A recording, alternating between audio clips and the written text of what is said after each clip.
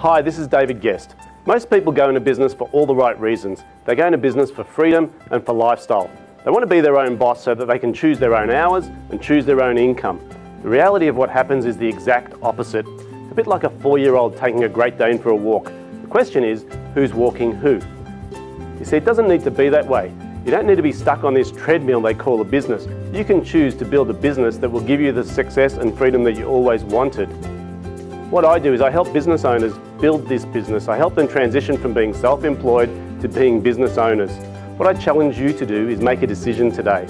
A decision to become a business owner that's going to build a business that will be successful and give you the freedom and lifestyle that you always wanted. I look forward to hearing about your success. First thing, just a bit about myself. I've been in this game now for about 11 years and I've